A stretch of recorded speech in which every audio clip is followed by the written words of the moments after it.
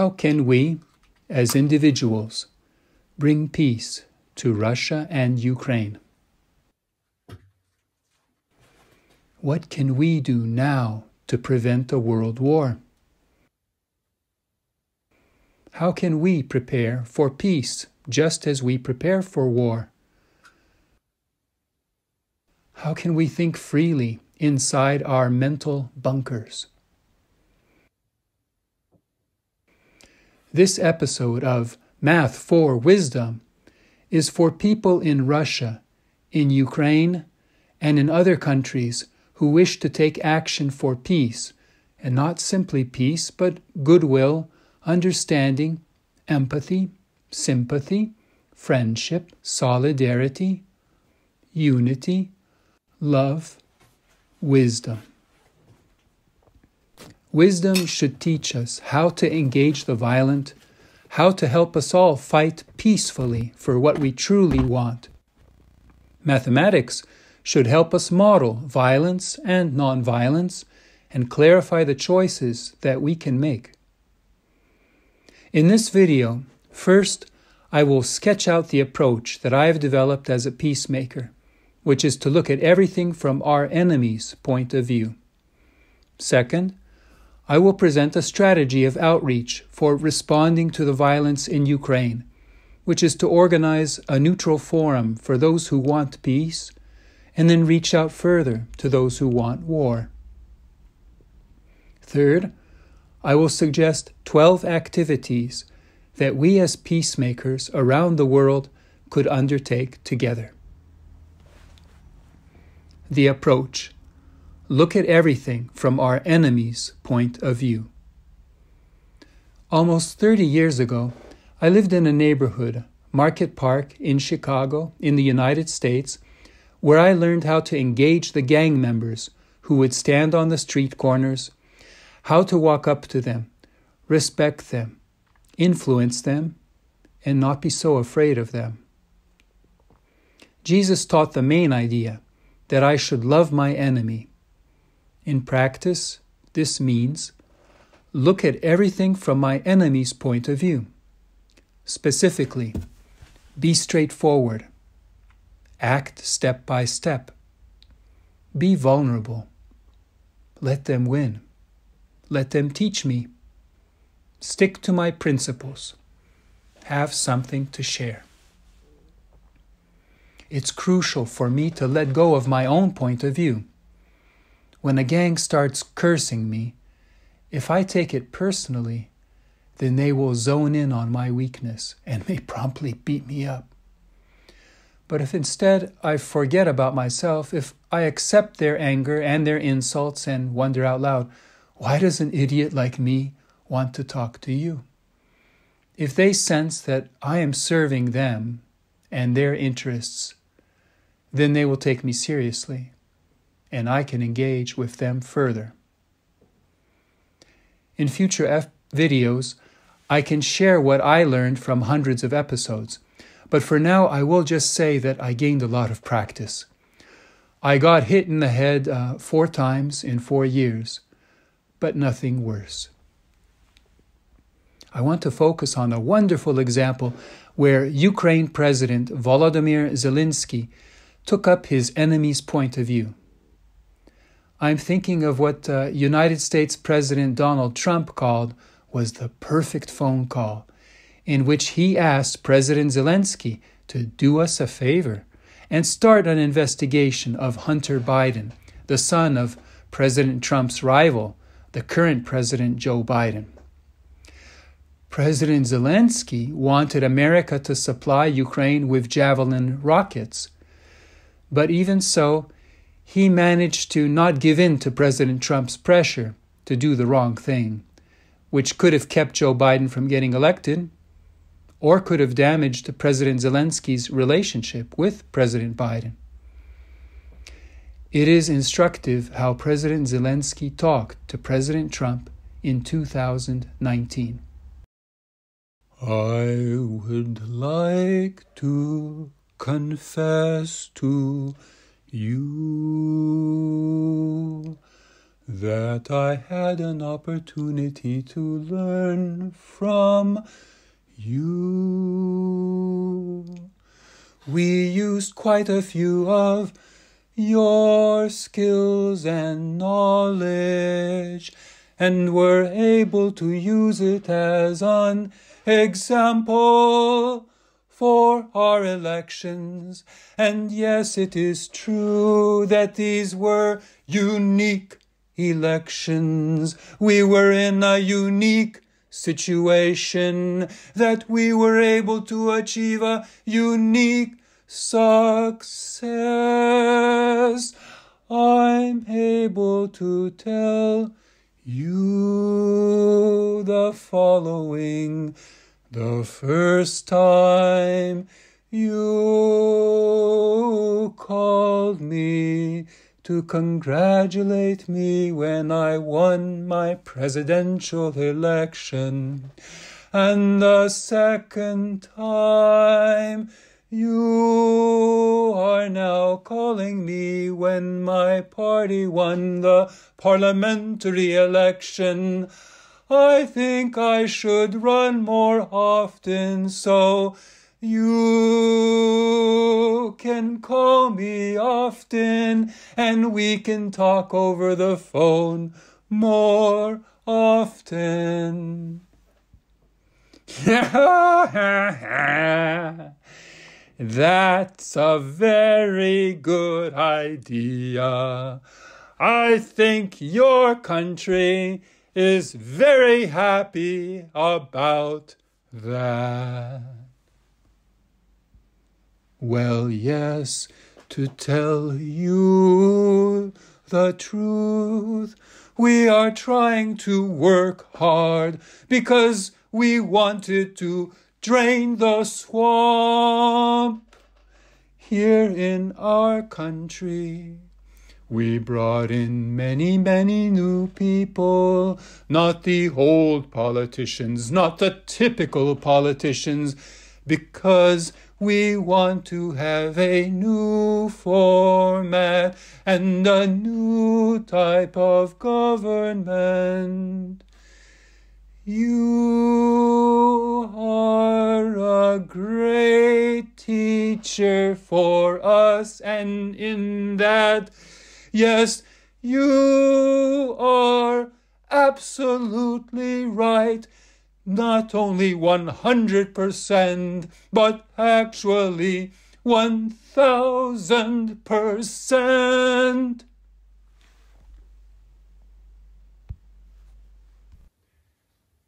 This is how I would want to talk to a violent gang, or President Putin, or President Zelensky, or President Biden, or President Trump.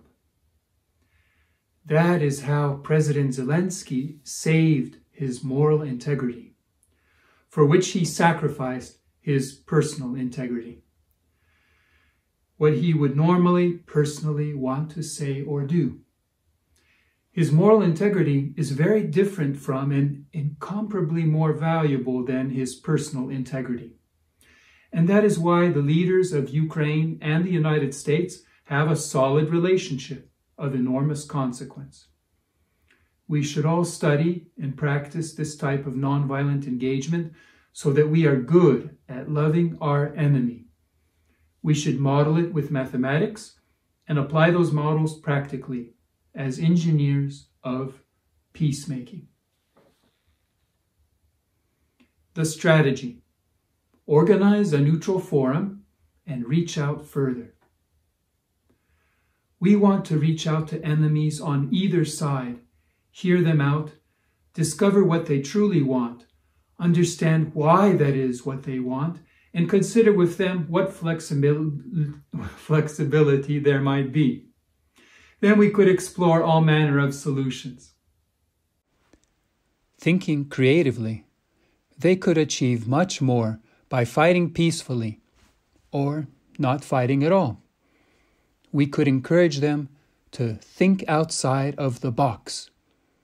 We could help them extricate themselves.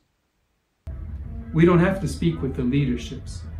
There are many ordinary people on both sides who are for the war, who believe from their point of view that it is necessary, just, and right, who want to vanquish their enemy. If we could host sincere dialogue with such ordinary people, if we could listen to them, then surely we would hear a variety of views on either side. As things stand, even people in favor of the war are understandably afraid to talk openly about their thinking. As peacemakers, we should thus reach out to Russians and Ukrainians who represent a whole spectrum of positions. On either side, those who want to conclude the war could reach out to those who want to fight it. Reach out, not by lecturing, but by listening, again and again, until people become comfortable thinking out loud. If we hear out each other's grievances, however questionable they may be, we can let go of our conceptions of justice, which may not reflect what we actually want, and focus on what it takes for us to get along, and to have and show goodwill for each other, and support what we truly do want. Even a small group of ordinary people thinking out loud can work out solutions that could get to the heart of the conflict and resolve it. I experienced this myself as one of 10 Lithuanian and Litvak dissidents who campaigned to stop the Lithuanian government from renovating the sports palace, which the Soviets had built in the middle of the oldest Jewish cemetery in Vilnius. The Lithuanian government had the support of the official Lithuanian Jewish community, and thus ignored a petition by 50,000 Lithuanian Jews around the world who protested this desecration. Our group of 10 Lithuanian and Litvak dissidents got to know each other's thinking on this matter over many months. We learned to craft arguments that a nationalist portal would publish and that would persuade government leaders. We led 3 letter-writing campaigns at crucial points in this budget process. Quietly, the Prime Minister struck the item from the budget, 27 million euros. Our small group achieved this not by applying pressure with greater force, but by applying it more delicately, tuning into each other's perspectives, working out solutions, understanding and navigating the relevant processes. The strategy that I propose is to reach out and bring together even a small group of Russians and Ukrainians and others around the world who would represent a variety of perspectives and would work to seek and offer solutions that could resolve the conflict. As more people got involved and as solutions grew relevant, their impact would become tangible. With this video, I hope to find you and others who would foster such dialogue through conversations and activities. We could try to do this online, but also locally. For example, here in the Baltic states. Lithuania's port city of Klaipėda has many Russian-speaking minorities and also many Ukrainian refugees.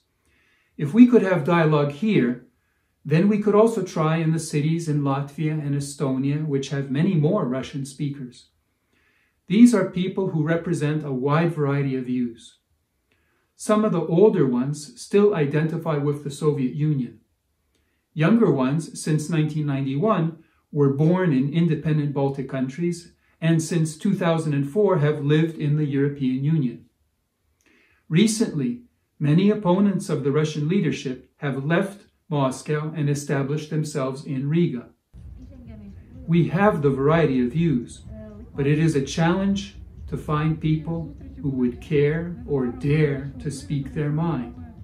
Furthermore, in the Baltic countries, the people who work with minority communities are typically government officials or employees who would not want to show sympathy to anybody who takes the side of the Russian Federation.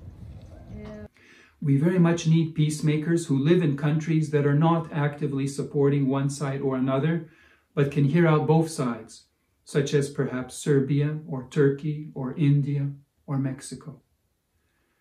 Every peacemaker around the world who supports dialogue can truly make a difference. There is no substitute for such dialogue.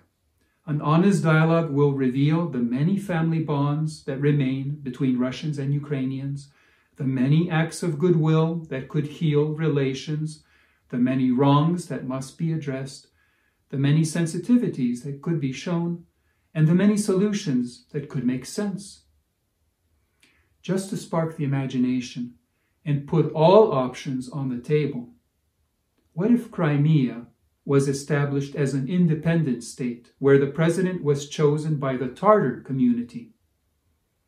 And if Russia and Ukraine could consent to that, then perhaps the Donbass could likewise be an independent, non-aligned, demilitarized state, a protectorate of the United Nations, perhaps holding a referendum in 50 years to decide whether it wanted to stay independent or join Ukraine or Russia. What if Russia and the West joined efforts to rebuild Ukraine and Donbass, including new projects for space exploration, for environmentally friendly industry, for clean energy, for medicine, sports, arts, culture?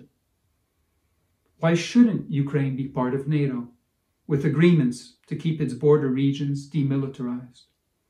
Why can't there be a global review of all of the war crimes in the world since the founding of the United Nations, to put them all in perspective, and study their causes and judge them comprehensively, comparatively, non-selectively, and impartially, considering them chronologically, including those made by the Soviet Union and the United States and the United Kingdom and France and the People's Republic of China and Russia and Ukraine and other countries in wars around the world.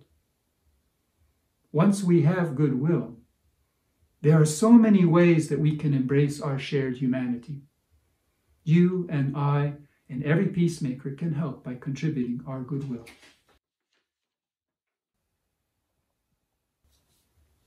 The activities. 12 ways to come together, foster peace, and reach out further. Please contact me if you would like to work together to foster peace in Ukraine and Russia. My email is at my website, mathforwisdom.com. I'm curious what activities you would find meaningful. Here are some activities by which I suggest we could get to know each other, show humanity for the sake of peace, and reach out to others. We could create an online petition to thank Russia, Ukraine, Turkey, the United Nations, and their leaders for making possible the shipment of grain from Ukraine. We could translate the text into the languages of the nations that suffer food insecurity. We could create an online petition for citizens of the European Union to welcome Ukraine as a future member of the European Union, but also to insist that Ukraine shows sensitivity to minorities, acknowledge the suffering caused during World War II by the organization of Ukrainian nationalists, take down memorials to its leaders, such as Stepan Bandera, and denounce or forbid the display of its red and black flag as not compatible with the values of the European Union. We could explore ways to show respect not for the Soviet Union, but for the individual Soviet soldiers, including Russians and Ukrainians, who fought against Nazi Germany in World War II. We could do this throughout Eastern Europe, and in particular, we could care for the heritage of Jewish partisans who fought Nazi Germany and should not be branded as Soviet collaborators, as they sometimes are, unfortunately. We could learn how to pray together for peace in ways that would foster unity amongst people of different faiths, would help us appreciate our shared humanity, and would help us consider God's point of view on this crisis. We could engage and support peaceful groups that show solidarity with Ukrainians or with Russians, ask them not to use dehumanizing language or images, and suggest ways of showing solidarity with all people of goodwill. We could look for individuals and groups that would like to work together for the sake of peace. We could learn from them and join them. We could investigate who in the world wants this war and why. Who in Russia, in Ukraine, who in the West and other countries, and who wants peace. We could reach out to Russians and Ukrainians around the world, as I discussed earlier. We could encourage solidarity through, for example, online chess tournaments. Russians and Ukrainians are highly respected and have many friends in the chess world.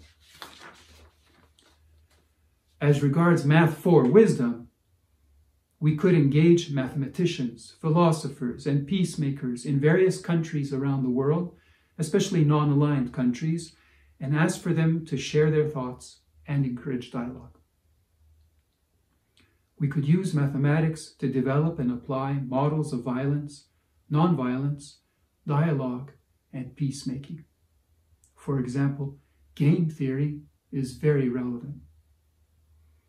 I myself look forward to making videos about what I have learned in my own adventures as a peacemaker. I will explain how the 7 principles of nonviolence, which I listed at the start of this video, are organized by 7 counter-questions to doubts. These counter-questions are ways of letting go of our presumptions, which is to say, ways of de-brainwashing ourselves. I will talk about them as a framework for intelligence. Curiously, and perhaps superficially, this framework has the form of the utility graph, K3,3, which arises in the 3 utilities problem and also in Kuratowski's theorem on planar graphs. The purpose of Math for Wisdom is to model the language of wisdom with the language of mathematics and apply that usefully as in empowering individuals to bring peace to Russia and Ukraine and other countries. I welcome your comments below. Please contact me by the email address which you will find at mathforwisdom.com.